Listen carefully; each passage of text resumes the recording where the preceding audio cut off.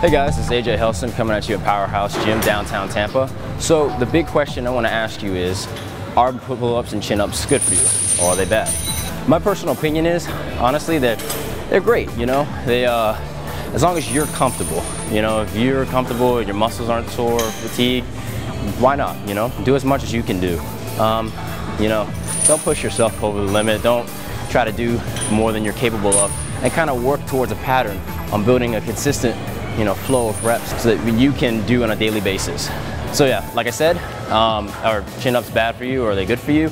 My personal opinion are, it honestly depends on how you feel and how your muscles react to it. I mean, you don't want to tear, you know, you don't want to wear out your muscles, and make sure that you're comfortable and there's no issue doing it every day.